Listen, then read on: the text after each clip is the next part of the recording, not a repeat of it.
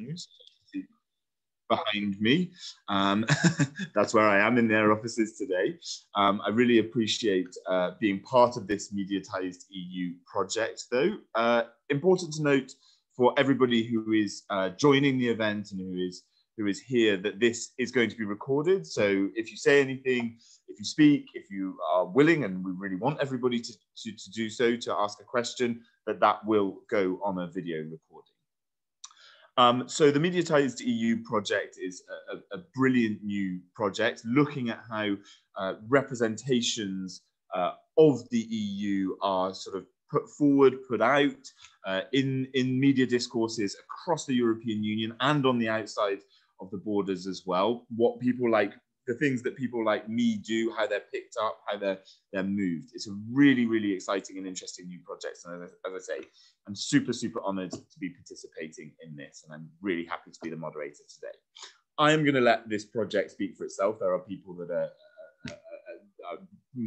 really, really obviously on board with the project, who are going to outline exactly how it works, what's going on. And for a first opening statement, we have Samuel Dovery-Westerbeyer, who is the Managing Director of the European Neighbourhood Council, and I'm going to give him the floor for a few minutes just to outline exactly what's going on. Samuel, good morning. Good morning. Hi, Jack, and good morning to everyone, partners and people who are listening, and welcome to today's launch event for EU Mediatized, our project with partners. Unfortunately, MEP Ilhan Küçük, who's the Vice President of Renew Europe, was not able to make it this morning due to an emergency travel because of elections in Bulgaria. And as a result, I have stepped in just to say a few introductory remarks. I can say that Ilhan will be hopefully at our next event, he promised. So we will be blessed with some parliamentary presence next time instead.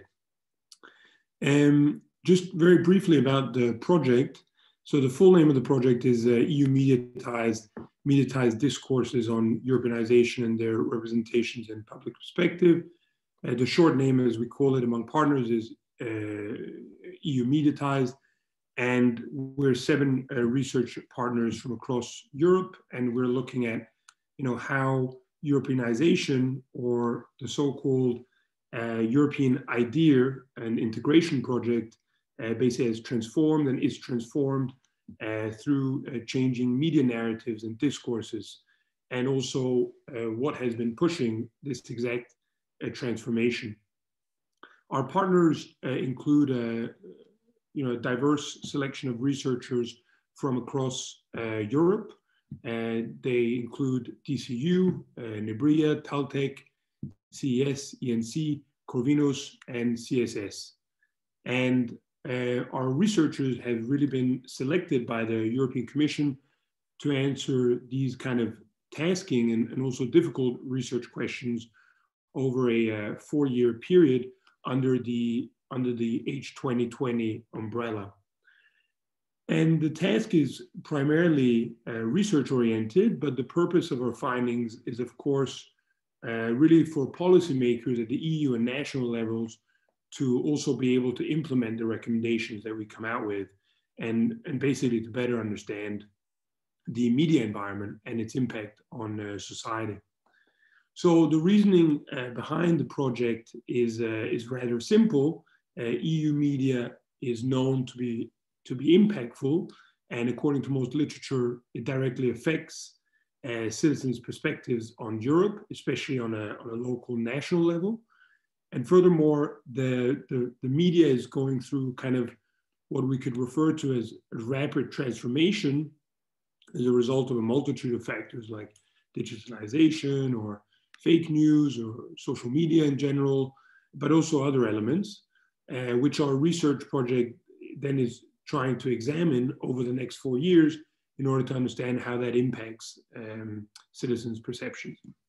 And then finally, due to things like shifting media ownership or political pressure, political cultures, languages, among many other factors, we're also potentially witnessing discourse changes and narratives, which are more difficult to measure without using kind of mixed methodologies and which will both include quantitative and qualitative analysis, as well as content and discourse analysis. And I think that both Tanya and also Lika, who's really in charge of the methodology, will be talking about this in much more depth afterwards.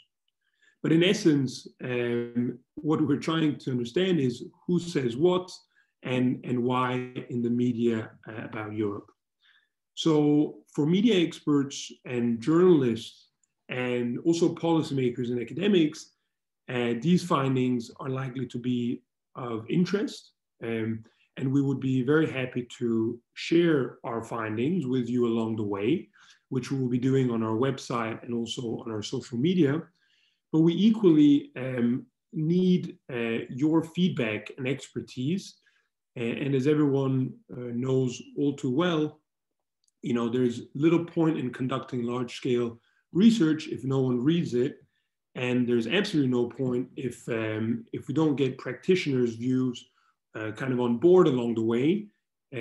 So that's very important for us, and that's also one of the reasons, really one of the reasons why we're doing the event today, and to briefly also be able to give some basic understanding about the project. And of course, it's also important for us that you know, whoever in here is not already following us on social media, and that they log on and have a look at our social media, namely our Twitter, which is at mediatized_EU, because on that Twitter, but also on our website, we'll basically be providing lots of the information along the way, whether it's about events or whether it's about new findings or about meetings and research and engagement, and that will basically all be readily available on our social media. And that's a very easy way for anyone who's interested in understanding about how discourses in the media impact citizens can basically follow this project for the 4-year duration. And then finally, I would like to very much, well, I appreciate to be able to draw on the expertise and knowledge in the specific field of media, and especially among the knowledge and expertise which is also in the room today, but also among the journalists and experts who will be with us throughout the next 4 years. You know, we'd be thrilled to be able to have your feedback. We'd be thrilled to be able to engage with you on a regular basis, both through you know, meetings, interaction between partners and local actors on a national scale, and also send you kind of updates on our research findings and get feedback during the upcoming events, so that we can really process all of this and share it with media practitioners, policymakers, and of course, most importantly, with the journalists themselves, in order to understand, you know, how much of our research also corresponds with what's happening in practice. So I will stop here and briefly first say, of course, thank you to all our partners, because they're a very, very important part of this project, the backbone. And also thank you to the audience that we have today, both for being here today, but also hopefully to see you in the future and to be able to engage with you more. And I give you back the word, I think, Jack, because you're moderating, and I look very much forward to hearing our excellent speakers on the relevant topics, and to be able to hear how we can contribute towards an engaged citizenship and a better and more inclusive and informed future. Thanks.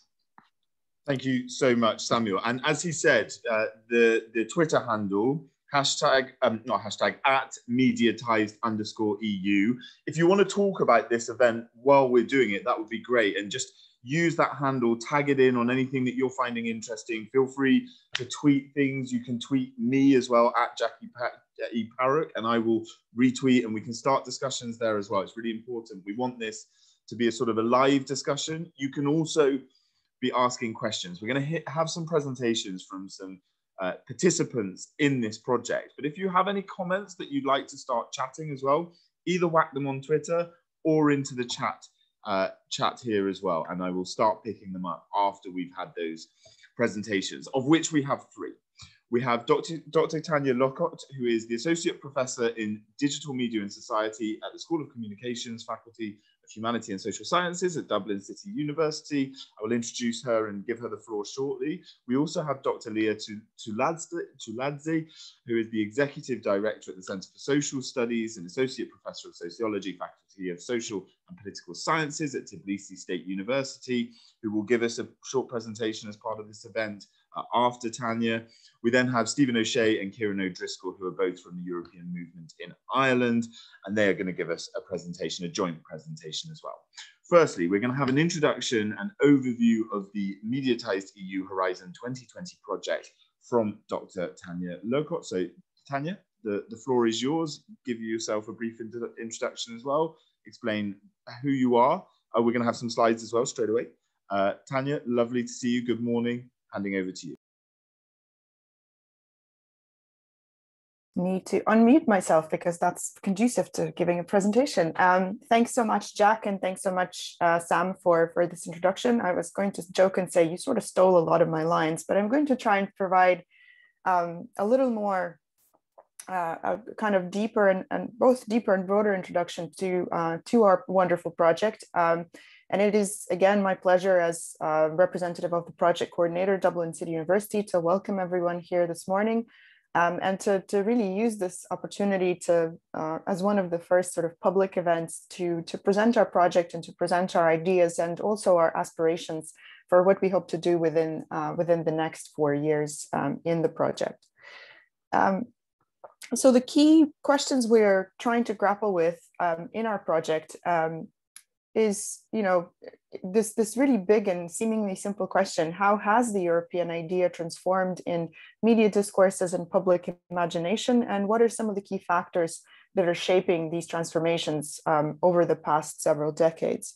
And we know that the media coverage of the EU and debates about the European identity and the European project and the European idea have always affected citizens and their perceptions of the European Union. And we know from a wealth of previous research that media organizations are central to how people think of Europe and the European Union, but that they also tend to cover EU matters adopting a national perspective, right? So they talk about Europe in the context of their own national affairs, and they consider things that are important to domestic actors and domestic arguments.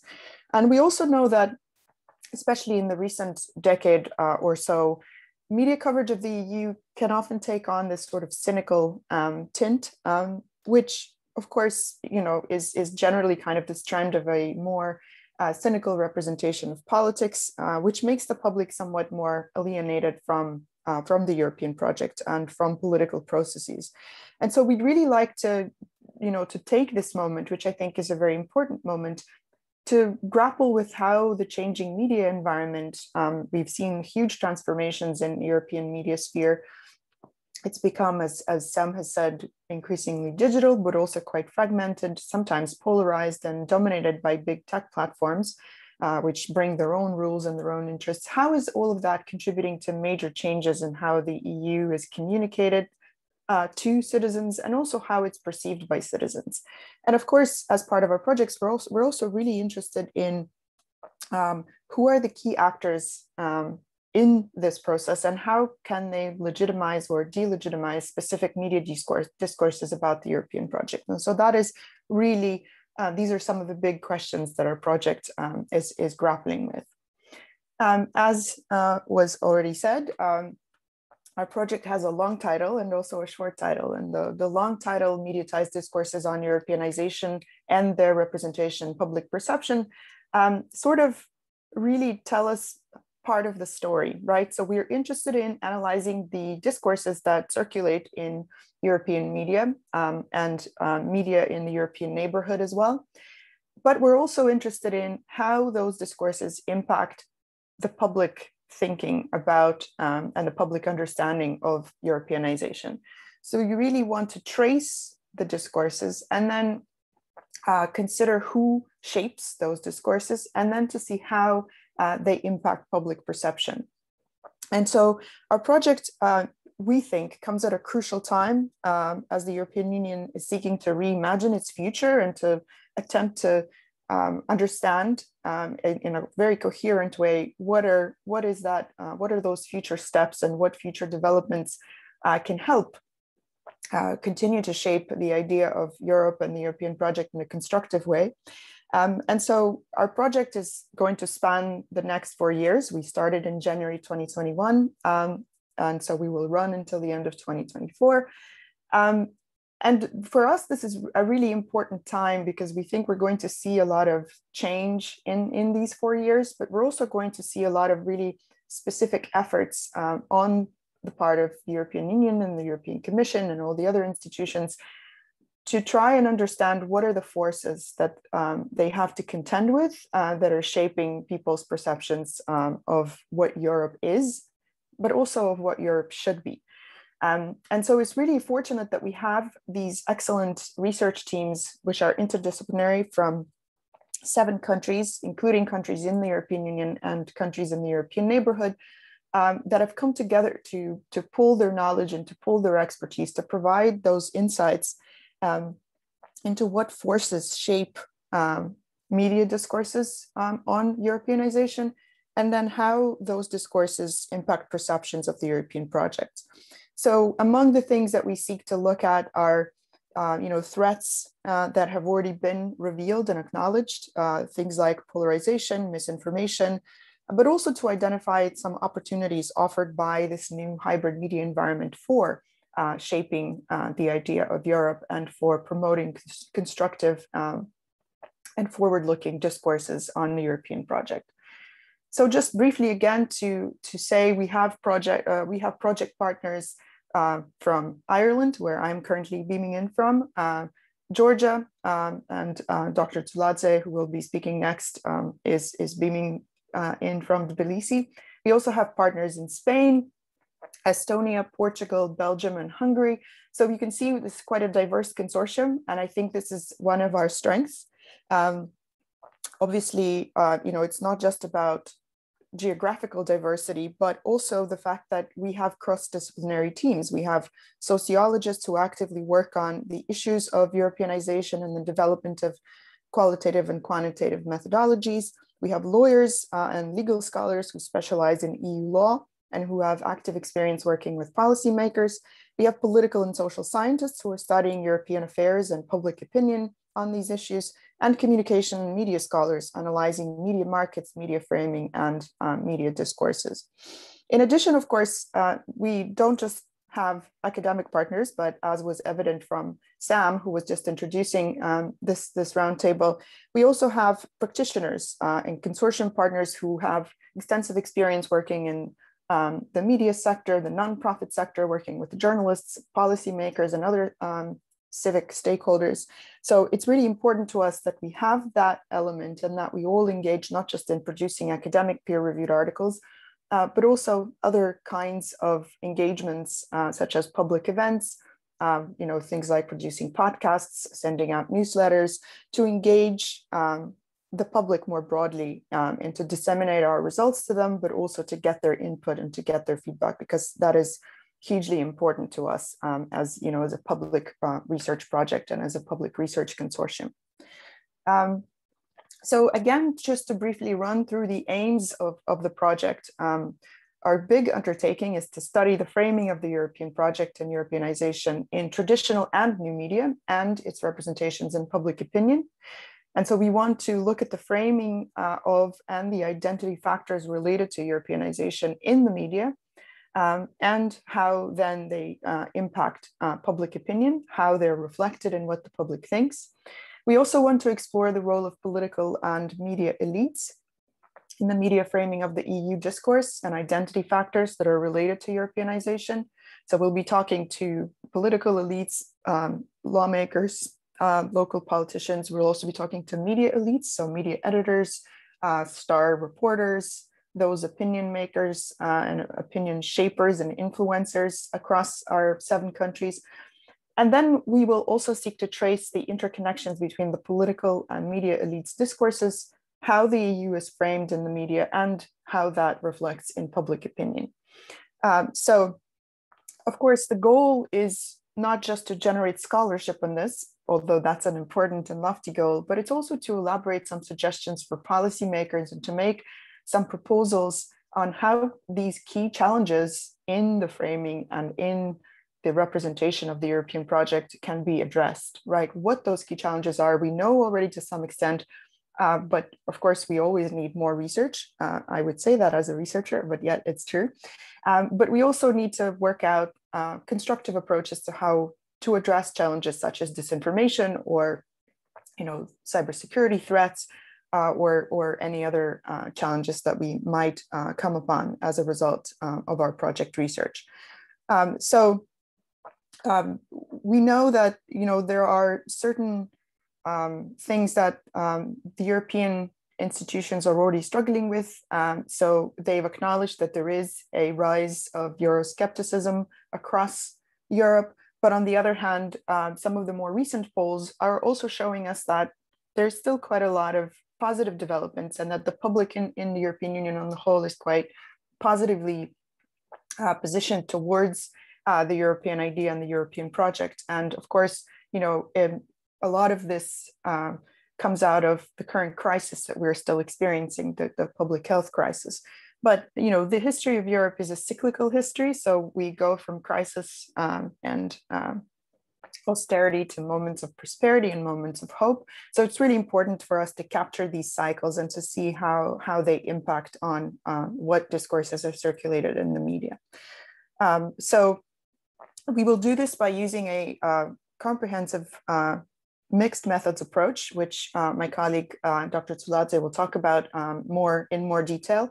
But I think it's important to us, because we're an interdisciplinary team, to bring all of our strength together and to combine qualitative, quantitative research methods and also deliberative research methods, which engage the public in the process of our research. And then to also combine that with policy interventions, because this, we know, the best practice shows us that the best and most impactful research is a research that engages multiple stakeholders.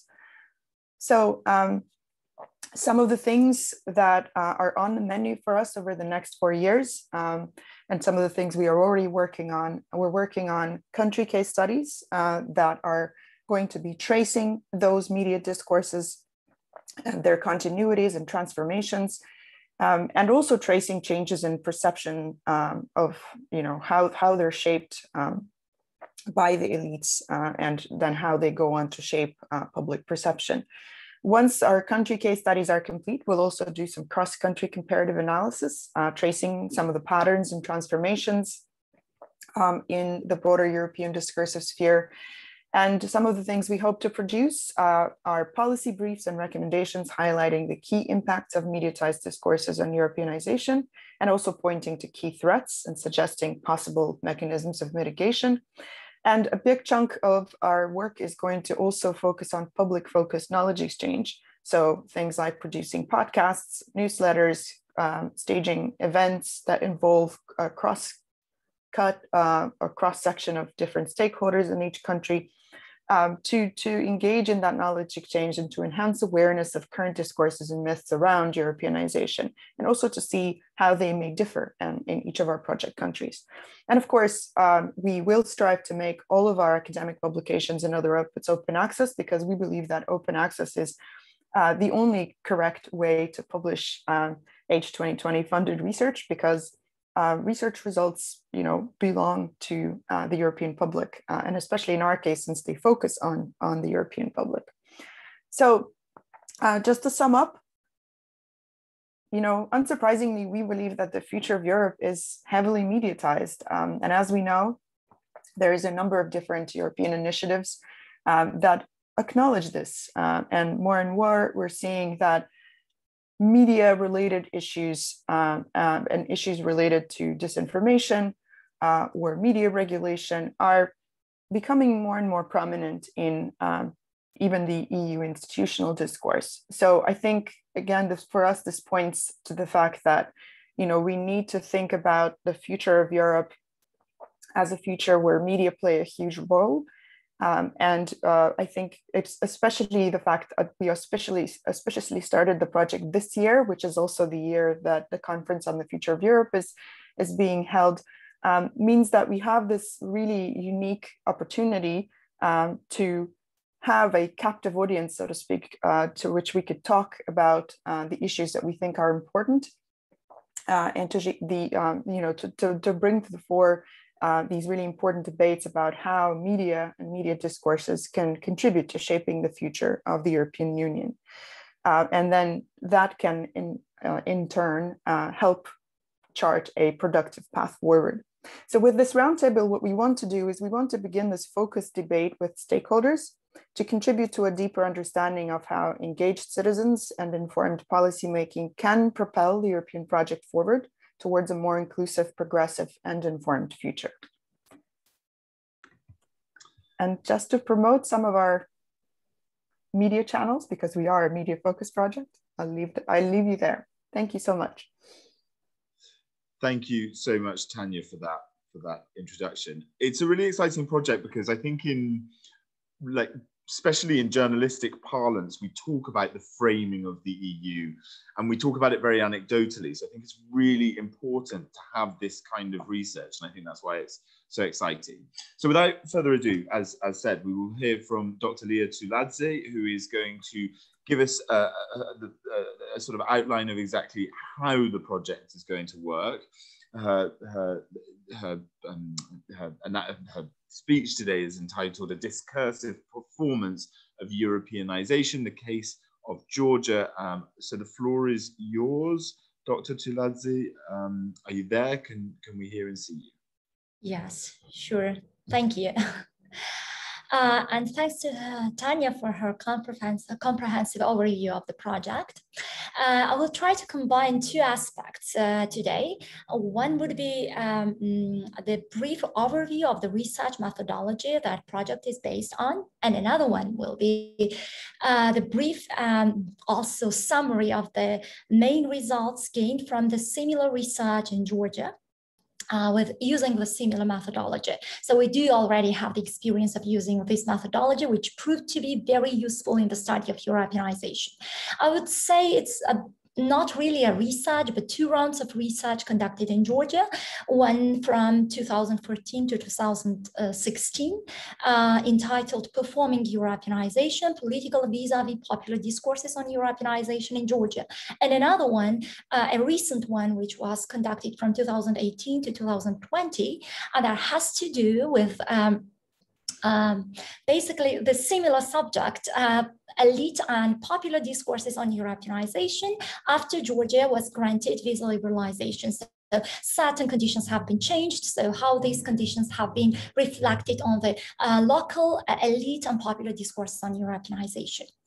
The project was based on the methodological triangulation, which we are going to apply in the current project. And here, Tanya didn't really go into detail because she hoped that I would discuss that. And I will say that we currently are in the process of doing let's say desk research or the analysis of the secondary data, analyzing the existing work on related topics, starting from the beginning of the 21st century and up to today. And then the next round of research implies the analysis of media discourses, and it starts next month in July, like very soon. And we will be closely monitoring and analyzing the discourses by mostly pro and anti-European media. We have other types of classification, but basically what we are going to do to just get the main idea of the discourses presented by the media, and this will be both traditional and new media, and we will focus on the content, both qualitative and quantitative content analysis and discourse analysis, especially critical discourse analysis within the Foucauldian framework, while analyzing these media discourses. The next stage would be or will be the analysis, not would be, but will be definitely the analysis of as Tanya already said, the elites, these are mostly political and media elites that are opinion makers, let's say, and that greatly shape the opinions of the population, and how these opinions are mediated through the media. We already know from the previous former stage of the research. So here we will apply a completely new and innovative methodology, which has been applied only once in the study of Europeanization by the MaxCap research team funded by the EU. And in contrast to this team, we will apply not a traditional Q methodology approach, but we'll enrich it with an innovative perspective that, let's say, is invented by us. And I will go back to this in a moment. And finally, the very last stage of the research, I mean, empirical research here, because later we will also have discussions with policymakers. The final empirical stage of the research will be the nationwide representative surveys with the population in the target 7 countries. So this is the end of the empirical part, and then we will have extensive discussions with population through deliberative discussions and also policymakers, both at the local and EU level. So we have great plans for the next 4 years, and hope we will manage to follow our aspirations. Now, coming back to the research method, as I said, we use a methodological triangulation uniting qualitative and quantitative research methods, and that we have already applied similar approach in the Georgian research. What I want to especially stress here is that during the first round of the Georgian research conducted in 2014 to 16, we targeted these exactly three main players, let's say. This is elites, media, and population. While in the next round, which is the recent one, unfortunately, we did not analyze media discourses, but we did target elite, like political and media, political and intellectual elites, like wider not only media, but other intellectual elites and population. And here, in this very research, we have integrated Q methodology. As I said, Q methodology is a quantitative approach, and here we usually give pre-formulated statements to the research participants from the most popular discourses that circulate in respective societies. So we give these pre-formulated discourses and ask the participants to rate them on a special Q grid. And research participants basically rate these discourses, and then we do correlation and factor analysis of these discourses. But in contrast to this traditional use of Q methodology, we took a further step and decided to integrate it with in-depth interviews that have been already the case in the recent Georgian research. Namely, we asked the respondents to also provide the rationale for rating their statements in a particular way. And here they basically use the 2 criteria for rating their statements, which is the agreement, disagreement to the statements, and at the same time, the assessment of their importance or unimportance. So they were also asked to comment on the rationale, and their narratives resulted in rather comprehensive, in-depth interviews with elites, and also quite comprehensive discussions in the focus groups conducted with the population residing in the main cities of Eastern and Western Georgia. So what did this research show? And here we come finally to the discursive performance of Europeanization, because this research has revealed that the discourses on Europeanization, both elite and popular discourses on Europeanization, are rather ambivalent. And here, when I say they are ambivalent, I mean 2 major factors that are considered important in the study of Europeanization, or in the understanding of what factors do have an impact on the elites and populations' perceptions of Europeanization. And the scholarly literature offers two such clusters of factors, which is pragmatic and identity factors. The pragmatic factors have to do with benefits stemming from any country's Europeanization process, while identity considerations, of course, have to do with the perceived impact of Europeanization on national identity and traditions. So usually, as it might be expected, pragmatic factors are related to more positive expectations because it's pragmatic, it's beneficial after all, while identity considerations have to do with like more threats or fears stemming from the Europeanization process in terms of affecting the local identity and traditions. However, in contrast to the widespread expectations, our research has shown that both pragmatic and identity factors related to Europeanization invoke Georgian elite and populations rather ambivalent discourses on Europeanization.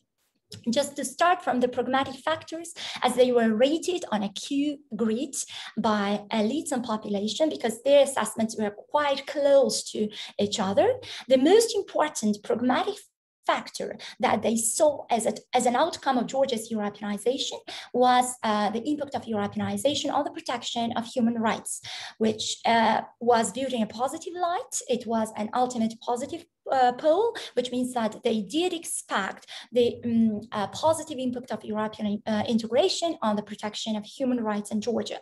The next two important factors or rather statements that were located on the ultimate positive poll were the impact of positive impact of European Union on Georgia's economic development, especially in terms of free trade relations and its outcomes.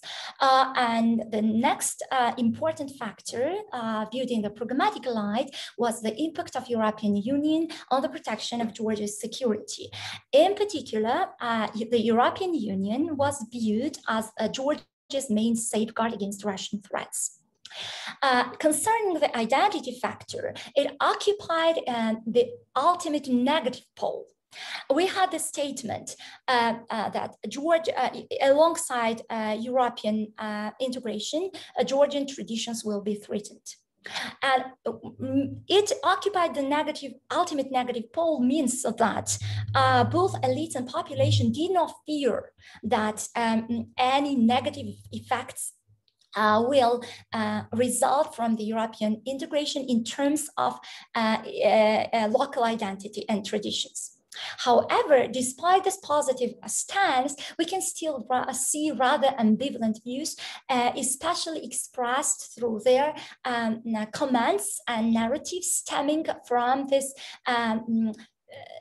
let's say, from the following discussion after this Q ratings. That is starting from the pragmatic factors, despite the fact that they thought that European Union will have a positive impact on the protection of human rights in Georgia. At the same time, they believed that Georgia, and I'm quoting now my respondents, are traditionally tolerant, or it is characterized by inborn tolerance, and that we do not need to be taught from outside by the EU. And concerning the economic benefits, despite the fact that they believe that European Union integration will result in economic development of the country and most positive economic outcomes, at the same time, they doubt that Georgian products can really establish on the European market and that free trade area will be beneficial to Georgia. And finally, concerning the Russian threats, despite hoping to be protected by the European Union, still the respondents, both elites and population. And I stress that that's both, because usually we encounter a rather positive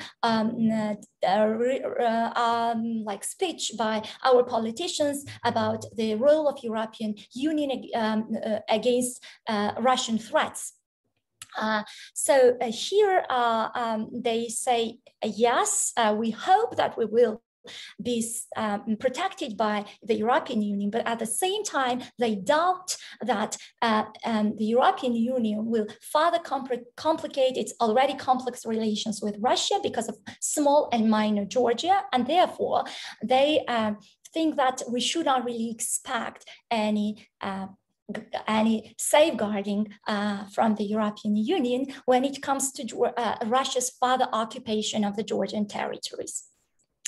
Concerning the identity factor, here we also have rather ambivalent discourses, because a Georgian state, both elites and population, that Georgia decided to follow the so-called European values much earlier than before it thought even of integrating with the European Union, and therefore it naturally belongs to the European family. However, at the same time, they fear that what they call European liberal values will have a negative impact on Georgian family traditions. So we see that these discourses regarding pragmatic and identity factors are rather ambivalent and contradictory. However, I should say, which actually gives us the impression of this discursive manipulation or discursive performance. However, I would say that this discursive performance becomes even more prominent when we move to the discussion of the Europeanization strategies or mechanisms. And here again, from the scholarly literature, we know two such mechanisms. The one of conditionality, this is one pole, and another pole is occupied by socialization. So conditionality is basically related to the reward and punishment system used by the EU to promote certain reforms in a particular country. While socialization is occupies a contradictory pole because it implies not the reward and punishment system, but the country's own will to follow certain European norms because they are simply considered beneficial to the local reality. Therefore, these two strategies are probably contradictory, yes, and exclusive, because you cannot be dictated from outside and at the same time be guided by internal motivation. But in Georgia's understanding, that's possible. And that's one of the most prominent cases of discursive performance, because to quote again my respondents, European norms and standards represent that enforced mechanism that Georgia should voluntarily implement in order to become an EU member country. So we call this in our research the enforced socialization. And this enforced socialization once again confirms this vision of this enforced socialization once again confirms that the rhetorical performance is an inseparable part of the elite and popular discourses on Europeanization in Georgia. I will stop here because I took a lot of time. And yes, I will be glad to take the questions. Thank you. It's fascinating, though. Don't worry about taking the time when you're saying interesting things. I think it's so interesting as well. I mean, you just can't talk about framing of the EU without thinking of how other things are framed and how other media is pushed. I think it's so interesting, and Georgia is just at the very sort of apex crux point of that sort of framing and that sort of idea. I'm sure there will be questions for you. Feel free to start putting them in the chat or on Twitter as well. We are now going to head to Kieran O'Driscoll and Stephen O'Shea from the European movement in Ireland. I don't know who of you is going to speak first, but I will let you unmute yourselves and get going with your. Perfect. Thanks so much for that, Jack. It is me speaking first, and I'll just share my screen because I have a holding slide. And I have some lovely data to share with everyone later with our Red Sea poll from just this year. So I should, so just to let everyone, pardon me, I won't share my screen just for the moment because I have a script that I would like to stick through, so I'd like to ensure we all get through this. So as Jack said, my name is Kieran O'Driscoll. I'm the Policy and Research Officer from European Movement Ireland. My colleague, Stephen O'Shea, who's Deputy CEO, will be speaking just a little bit later, so I'll be just introducing myself with a few things. I'll be speaking briefly about the role of EMI, and then Ireland's EU agenda, and then looking at some data from our Ireland in the EU opinion poll, particularly looking at just that this year. On the role of European Movement Ireland, our mission is to develop and deepen the connection between Irish society and Europe. We aim to achieve greater public understanding of and engagement with the European Union. We do this by providing objective information and by stimulating debate.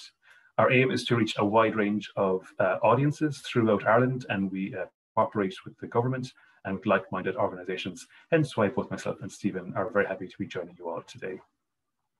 So that's just a brief overline of who we are, and of course the meat of today, of course, what we're talking about will be Ireland's EU agenda. Ireland retains a very high level of support and for continued membership of the EU.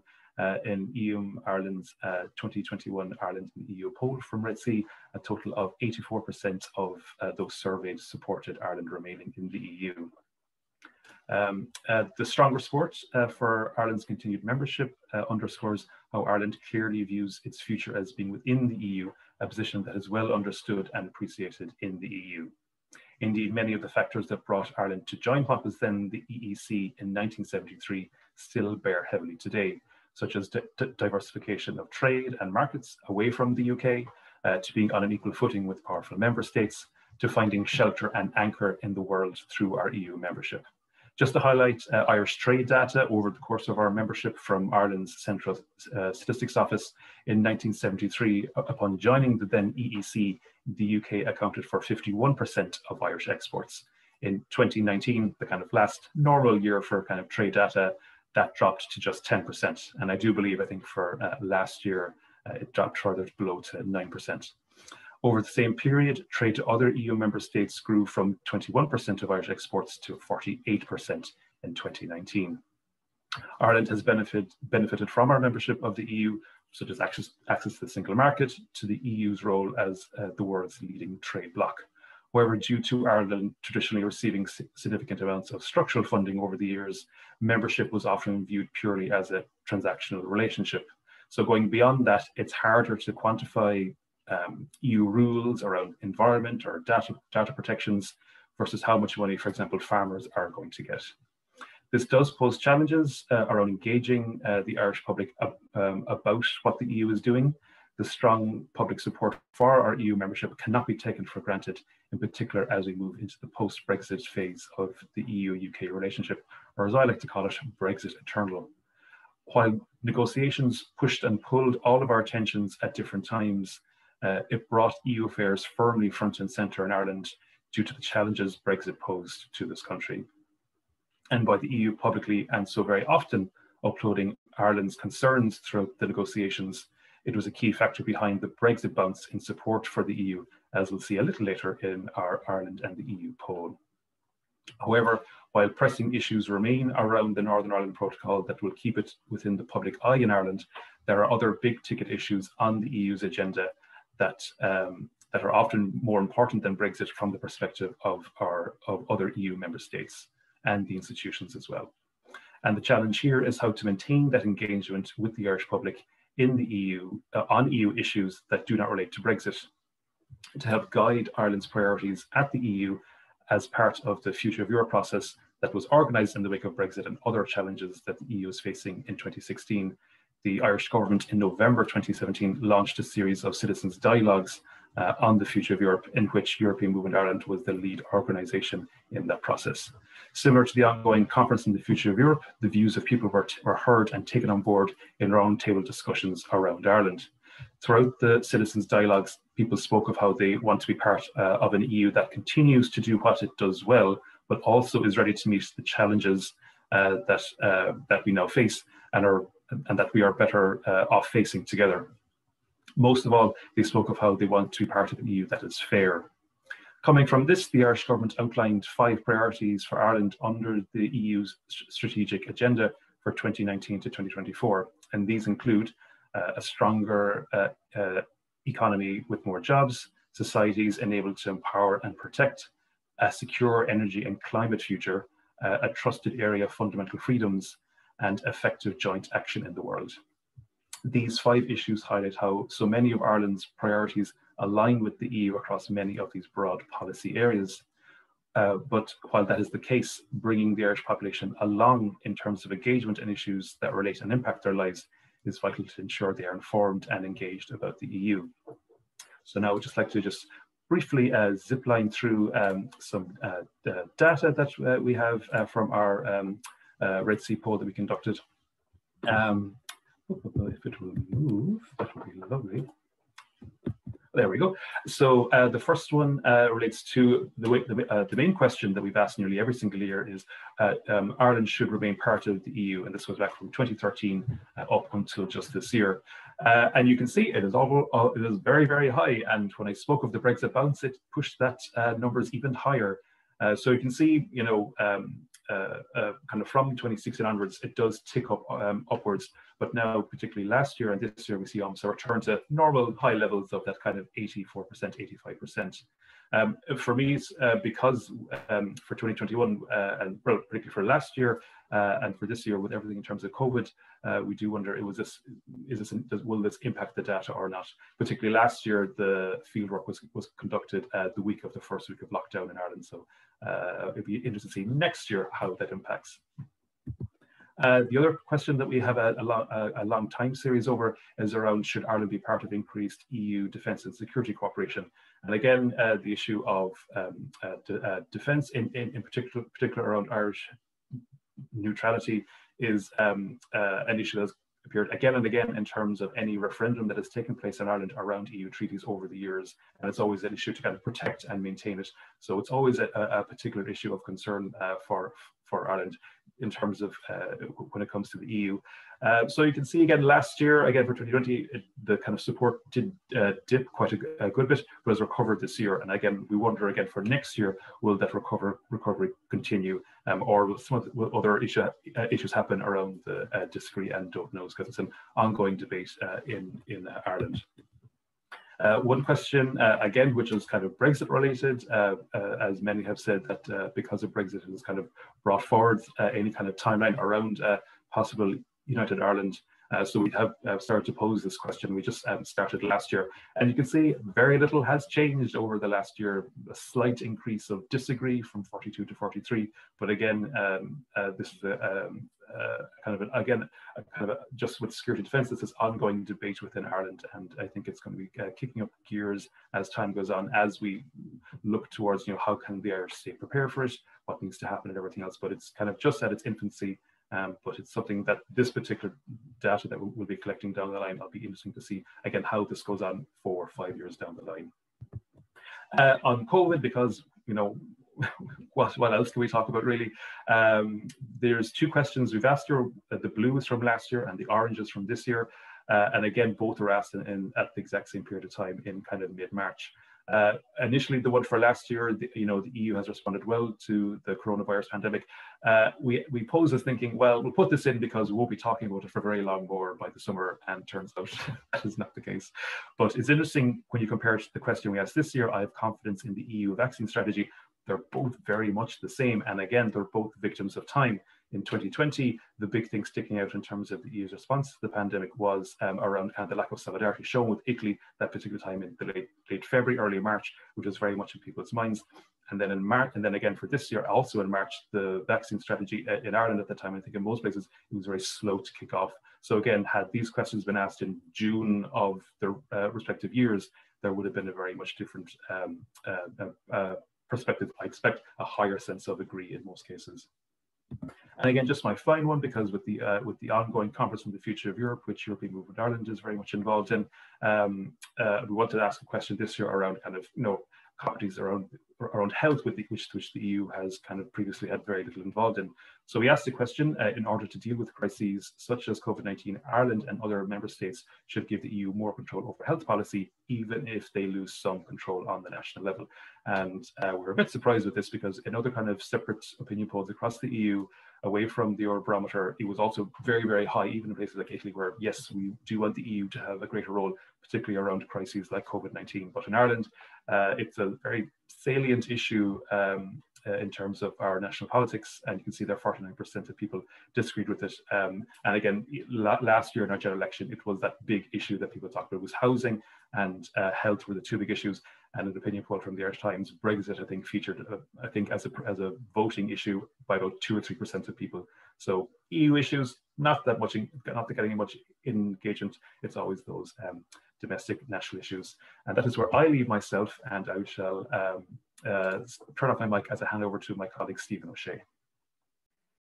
Hi, everyone. I'm Stephen. I'm Kieran's colleague and the Deputy CEO of European Movement here in Ireland. Just as a former graduate of the School of Journalism in DCU, I'm particularly happy to be here. So Kieran has given an overview of some of the work which we do, which is evident is around citizen engagement on Irish European issues.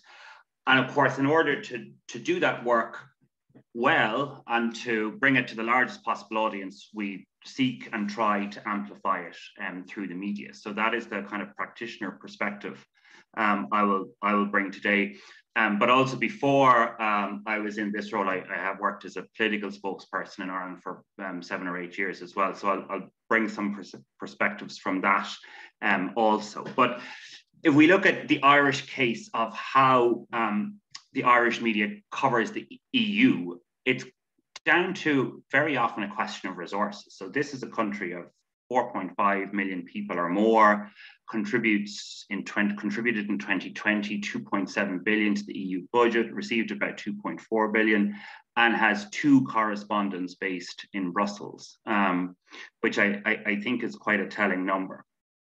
Generally, coverage tends to focus on issues of national importance or perceived national importance.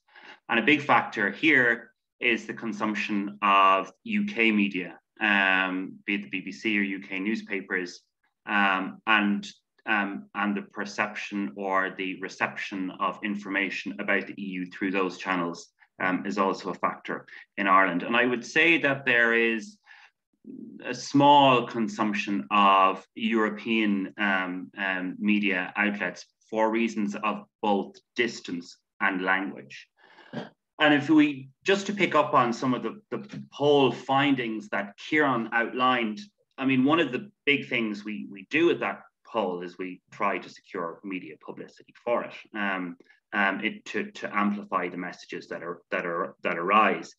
And I suppose the interesting point there is that we, everybody does this, but we present the findings in a way that aims to capture media's attention. So the media does not dictate the questions that we ask in the polling, but we do highlight findings that we think will interest media and ensure coverage. So over the last few years, just looking back, coverage is focused on things like the numbers favorable towards EU membership, the EU response to COVID-19, corporation tax and defence, all issues of national concern.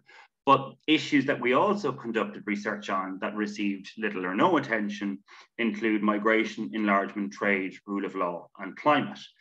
And so I think a key point is that all organisations and institutions seek to amplify their message via the media, frame their work in a way that they think will appeal to it. And this, depending on your perspective, can create either a virtuous or vicious circle, whereby it's not just the media choosing what to cover that can impact citizens' perceptions.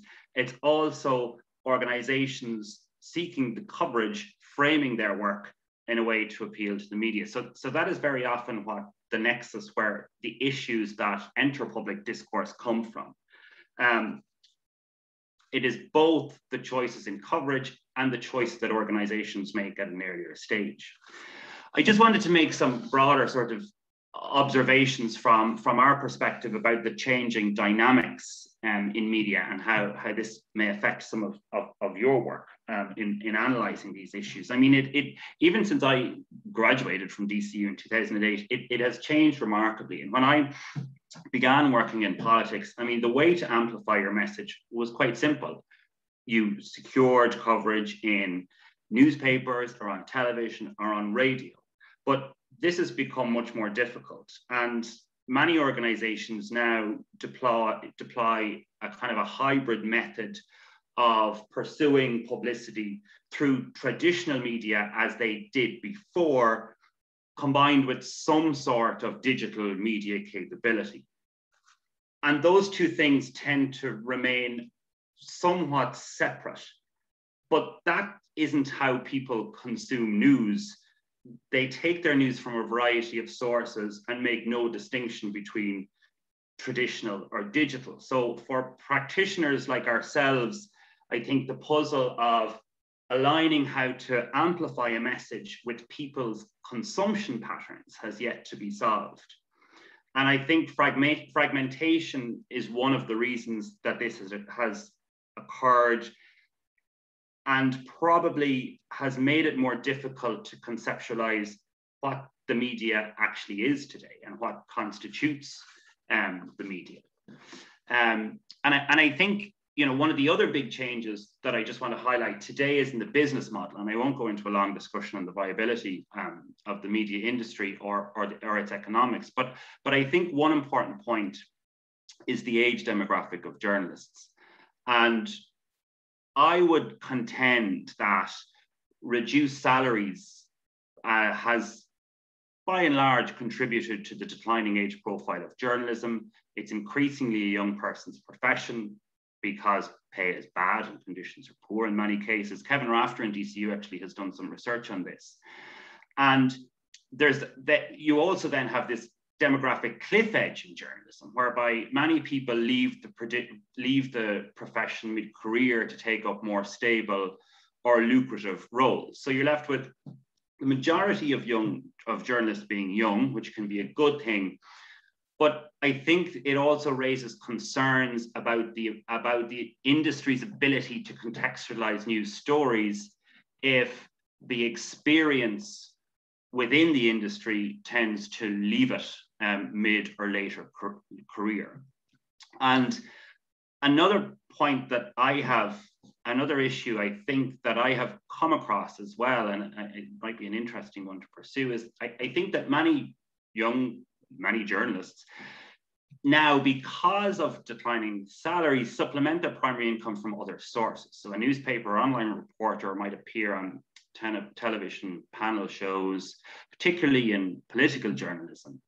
And to be invited to take part in these opportunities, you need to have an original, dare I say, a contrarian take on the issues in question.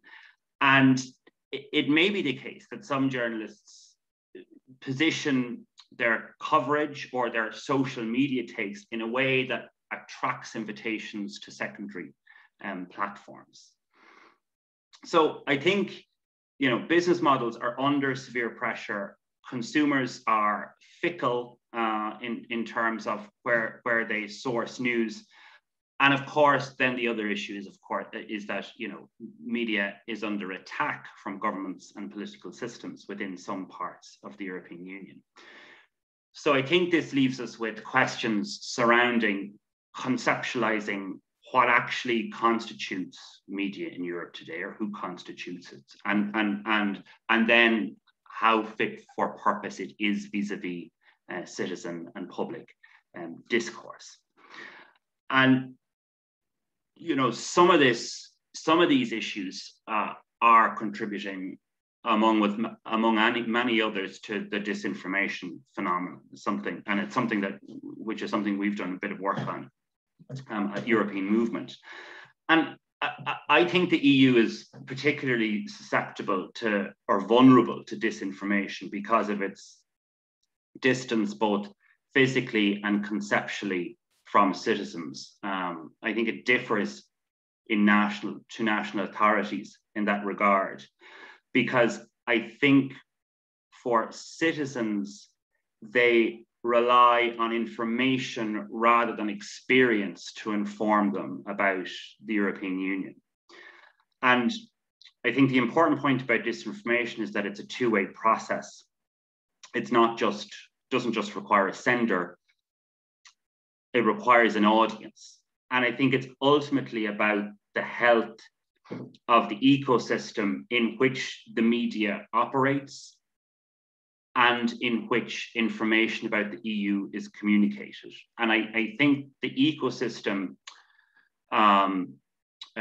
example is is an important way to think about it, that all parts of the system have to be healthy in order for the entire ecosystem to work. And so therefore, I think the response to disinformation must be broad, but a big part of that must be supporting a healthy media-based system that has quality journalism at its core, because we can't, I think it's difficult to analyze how the media frames or impacts citizens' discourse without actually looking at its ability and health in order to do that. And I think, I would, also have to say, I think as part of that broad response, NGOs such as ourselves and other civil society groups, often have remits or interests rather in countering disinformation.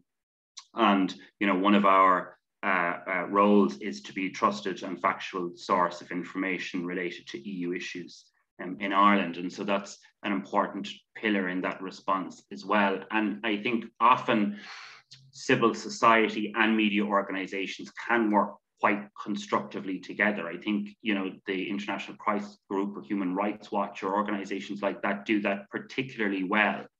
And so that potential partnership between media and civil society may also be another important aspect in better ensuring the health of that ecosystem that I spoke about. So I suppose the key point that I will leave you with is which is my own contention, is I think the rapid evolution of the media industry, of media consumption, and of the associated factors makes this conception, certainly to me, makes this conception of actually what constitutes media today difficult, and then therefore makes assessing its impact on citizens' perceptions quite difficult also. So I'll leave it there and look forward to your questions. Stephen, you have hit so many of my own personal nerves as a Brussels correspondent with some of that stuff. Firstly, the idea of young journalist payment and everything. But I remember arriving here at a summit and somebody saying something that had happened. I can't remember the exact story. It was about Ukraine, I think. I remember saying to him, "How do you know that?" And he said he was a sort of maybe mid-40s Italian journalist. He was like, "I was here when it happened.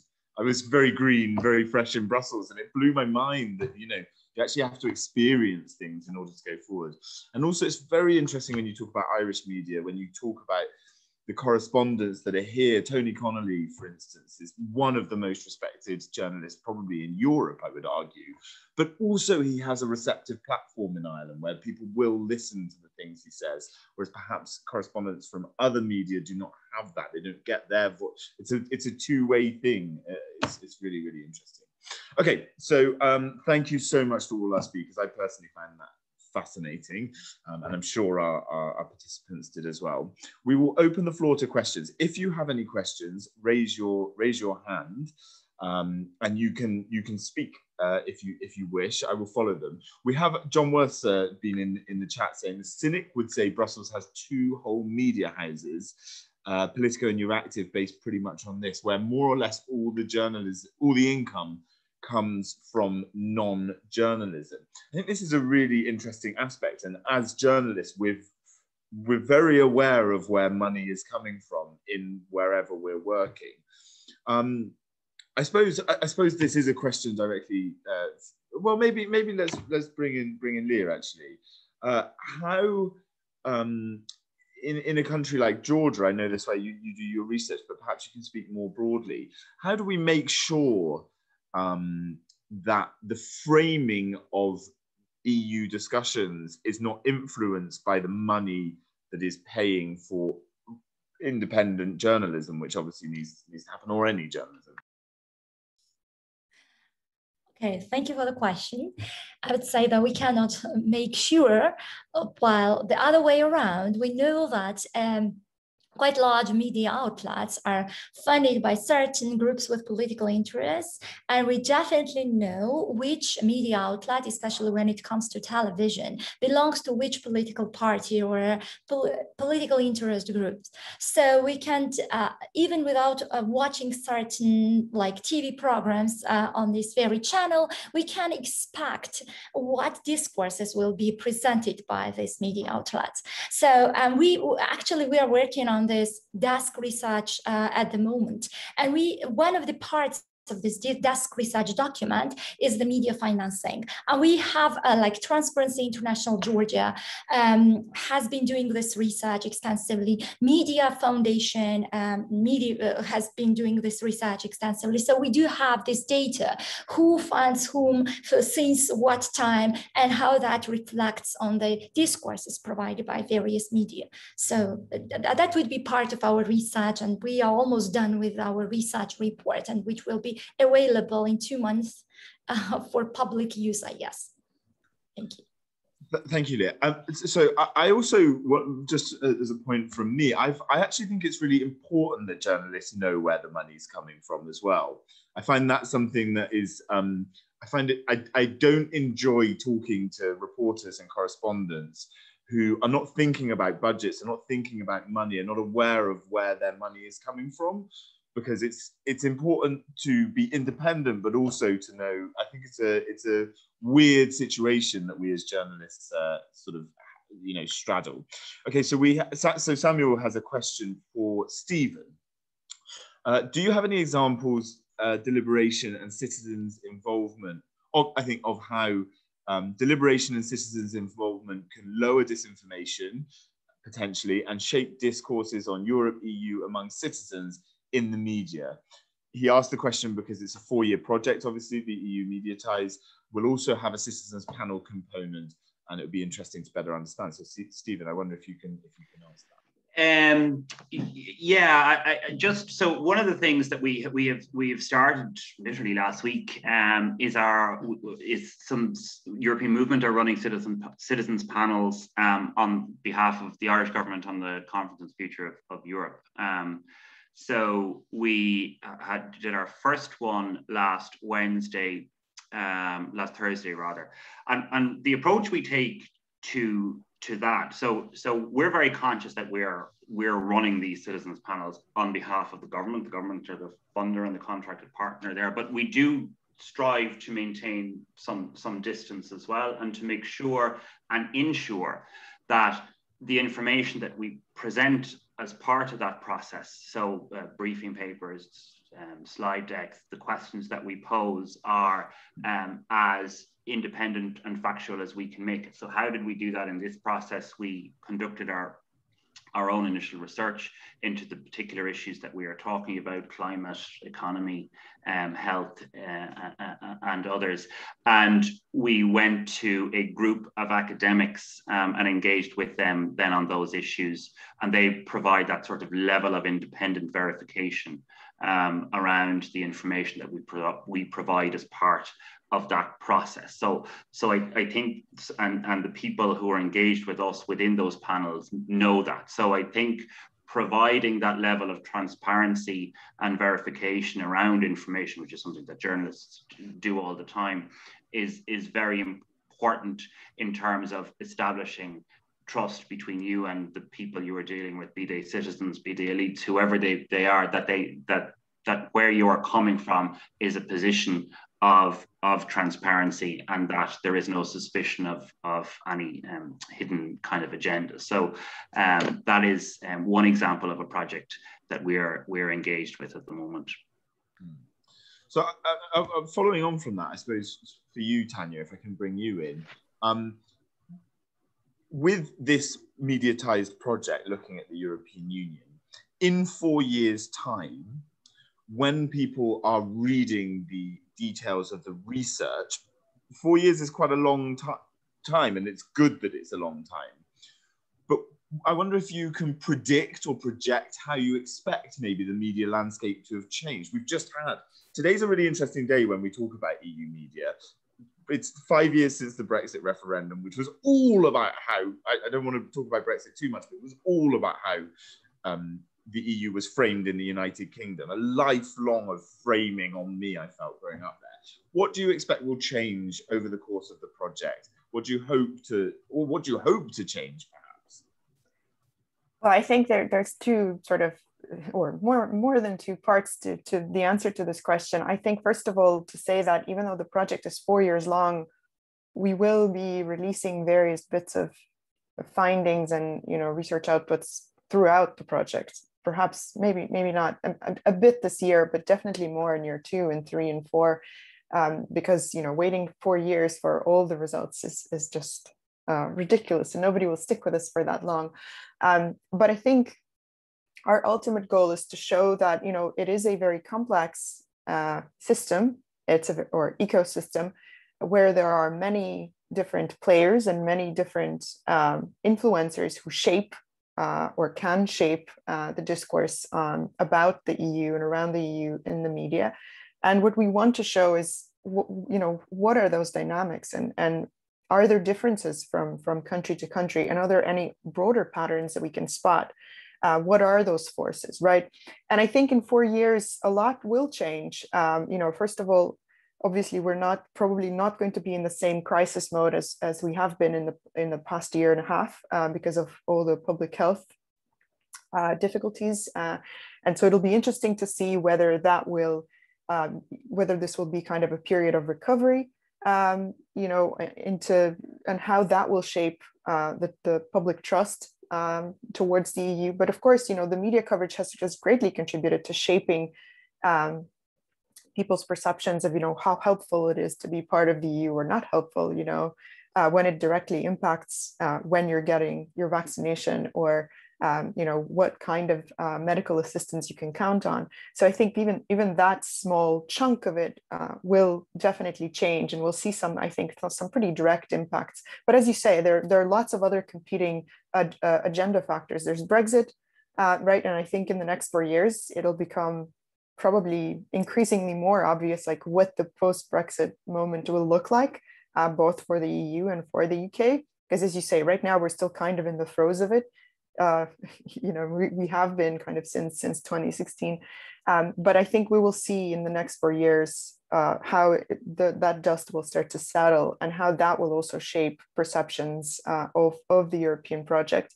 But there might be new challenges that we don't anticipate, but I think we're going to be dealing with the things we are still dealing with now, anything from public health to migration issues to international security, cybersecurity. I think we're going to see a lot more cybersecurity issues are going to become even more prominent.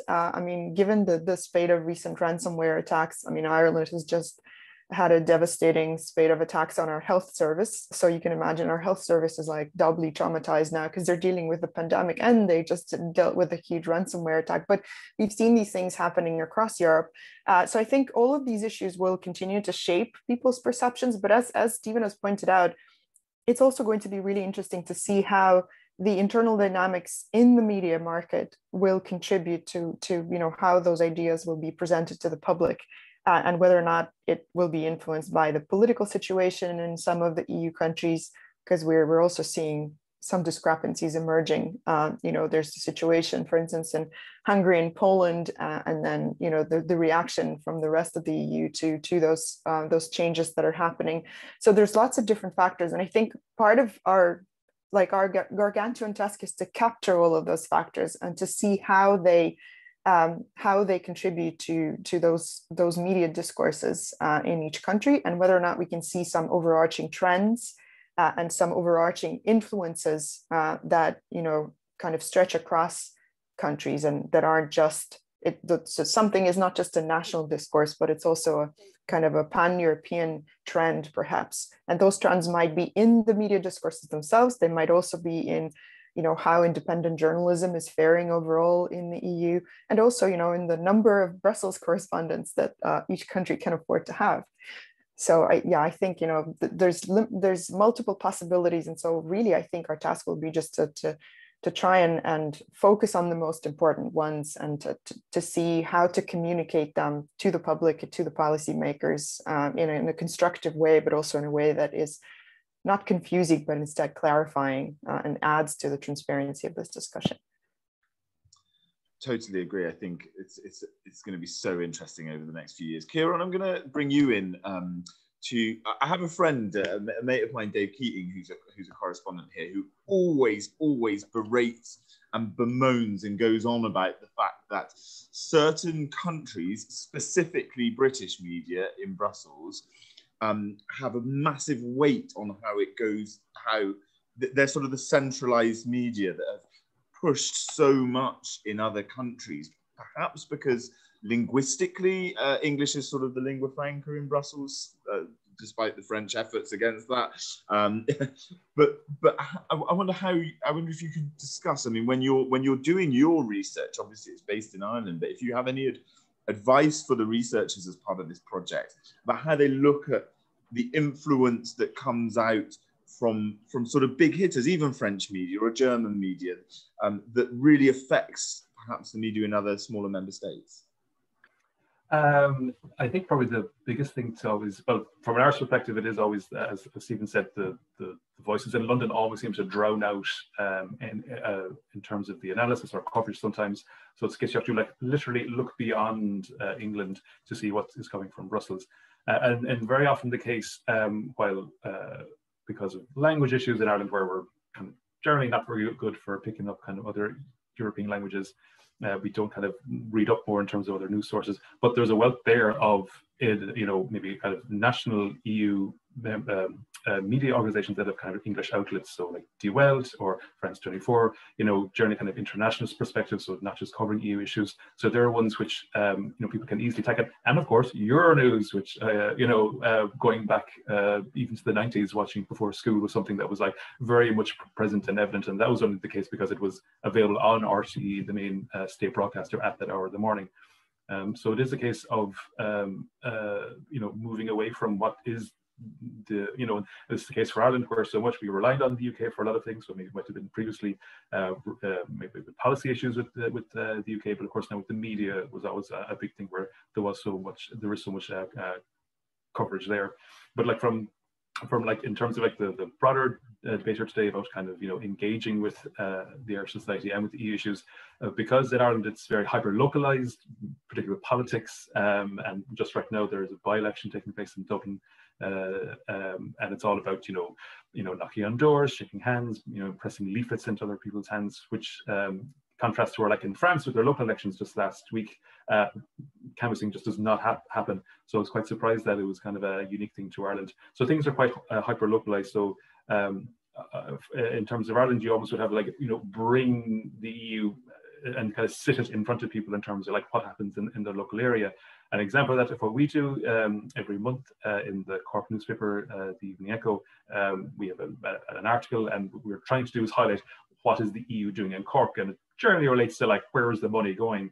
And often cases it's kind of so much with the EU, it's almost kind of sitting behind in terms of what's happening on the local level. And like one example that comes to mind is that a small offshore island, Bear Island, they have received EU funding in partnership with the University College Cork on the Horizon 2020 project, which helped fund a community radio station, which started up in 2019, where I think not many people were listening into it, but it came to the fore with starting from March last year with the pandemic, where like the big thing, they were able to listen to Mass every Sunday when it was being broadcasted, but also they were able to speak to other islanders who are living around the world, or connections, or it's kind of branched out where it's kind of they're linking up with other areas and other islands like Cape Clear Island and Sherkin Island, also in West Cork, and also helping to kind of speaking to other people and other the peninsulas like Mizen and Sheepshead, but also they're linking in with other kind of EU organizations. So there's a European Islands Association where they have regularly bring on people each week to talk about what are they doing to kind of improve their own situation, and highlighting very similar concerns around tourism and living and childcare and everything else. So it's with that example where you have to go down to the granular level in the Irish setting anyway of like what is the EU doing to kind of highlight it And because we like to hear the stories that we can relate to, that, you know, someone up the road has, you know, been able to do something with EU funding, or there's some project that has helped the local school and everything else. So that's where it, I think from, you know, we talked about the big issues in terms of, you know, trying to get away from kind of the London focus in terms of the EU coverage, but then from an Irish perspective, it's like the bottom up, where you have to kind of, you know, bring it right down to the granular level. Yeah, Jack, could I just jump in there and I say, like, you know, I think Kieran's response contrasts so nicely with what I was saying when I was talking about those big picture things and big picture issues. But I think he's absolutely right, and especially in smaller EU states, you know, where the local takes precedence over that sort of international or EU-wide perspective, it is incredibly important to trace how those big picture EU narratives are presented very often through those very local stories, you know, that talk about the impact of not just EU funding, but, you know, cultural initiatives, like, you know, European City of Culture has been a huge thing. And I think it has been moments of that kind of national pride framed in that bigger picture of, you know, representing European culture through very local moments of pride, or creating those spaces. I think that is incredibly important. And I think that is something that we will also be really looking to trace, to see how those big questions that I mentioned at the beginning of my talk are translated in the media in a, you know, productive or counterproductive way, or in a neutral way, but how they're translated to that local level. Because I think that that is hugely important to understand for policymakers. How do you bring those big benefits and translate them into a language that very local populations will understand? And then, you know, on the way, what happens? How do those ideas maybe sometimes become warped or maybe aren't communicated in constructive ways? So I think those are the dynamics that we're also incredibly interested in tracking. It's going to be super interesting on that side. Certainly, you mentioned Euronews, and I am sat here in the office, but it's really interesting in how things are framed.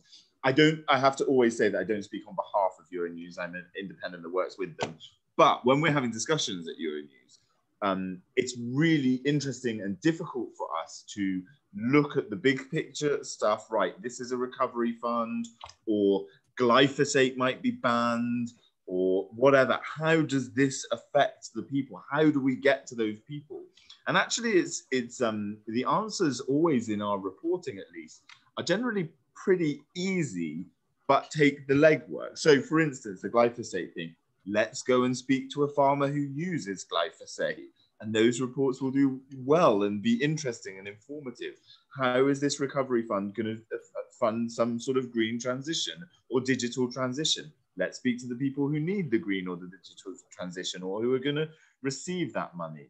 And also, when we talk about framing in the European Union as well, I mean, national media will always go with their leader's voice first, or their minister's voice first in their reporting. And Euronews is one of the few that will put the EU voice first. I mean, pretty much often the only, to be perfectly honest. There are other media houses in Brussels that will occasionally, but will not always prioritize those voices as the center of their reporting. Certainly in the member states, it will always be what that prime minister or what that president or whoever said that comes first. And I think it's a really interesting dynamic and a question of how the EU views itself, and how also the EU institutions use the media in some way, how they choose to activate. Listen, we're running out of time. I would love, if anybody has anything that they'd like to say, we've got a couple of minutes. Yeah, Stephen, jump in. I just want to jump in because it just struck me there as you were talking, Jack. I think sometimes the medium dictates what can be covered as well. So if you just take the television example, I mean, it's much easier to cover migration on television than trade, because you can see migration, you can go and film it, you have pictures. But it's difficult to cover something like trade, or more kind of, you know, more sort of hypothetical issues on a medium like television. So that can very often as well, I think, coming as somebody who worked in television for brief periods, that can dictate as well, I think, what issues are covered or highlighted more so than others. And that was just a point that struck me as you were talking. It's really, really true. So, yeah, someone attacked me on Twitter the other day saying, well, stop showing just people getting vaccines for when they're being vaccinated. I was like, we don't have any other choice when it comes to vaccines. That's all we can. That's all we show. Leah, I saw your hand up. Quick. Yes, I just wanted to add to what former speakers said. We have this platform, civil.g, which is rather popular platform. And recently they have introduced their online, let's say, information platform again, which is distributed via Facebook, and its main focus is wider population, because it's like Facebook is very popular in Georgia. And they just to respond to Stephen, because they can, and it's in Georgian, but it's called European Reporter. And they basically present the stories to the wider population in a very simple way, mostly joking and doing it very in a very light way, like with using the common language and mainly putting lots of jokes and all the stories within it. So we can, as wider population, get all this information on the current issues, the most important, like grave political things, via jokes and very funny stories. And their perspective is obviously very pro-European. So they introduce this pro-European perspective in between the lines. So I wanted to say that you can present whatever information for the wider population using the most appropriate means or to communicate that. Thank you. But it takes a lot of work. Humor reporting is the most effective and the most difficult to do, without a doubt. Listen, we've already run over our time. I just want to say thank you so much to everybody. I could personally go on for hours about this kind of topic, and I feel like you guys could too as well. But we'll wrap it up. So I want to say thank you so much to Kieran, to Leah, to Stephen, to Tanya, to Samuel, who spoke earlier as well. It's been a really, really great and interesting discussion. I want to encourage everybody to get following that at mediatized_EU.